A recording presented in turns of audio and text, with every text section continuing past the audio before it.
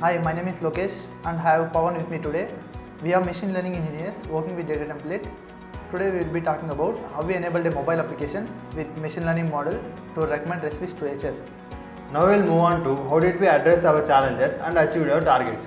The existing version of our application used to recommend recipes by accepting ingredients from user and starting an external API call that resulted in recipes with both user preferred and additional ingredients.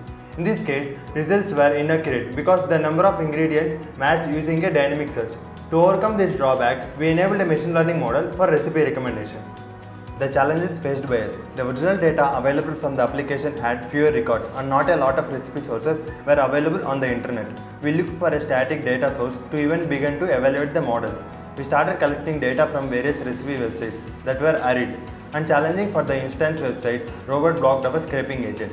We performed data cleaning several times and got it reviewed from stakeholders for validations. Data collected from few recipe sources were much more in count than rest of the other sources. Finding the best fit algorithm for the data was one of the most important tasks. So how did we overcome? We started with collecting recipe data and associated ingredients. Web scraped a few recipe websites and also supported APIs to get some more recipe data.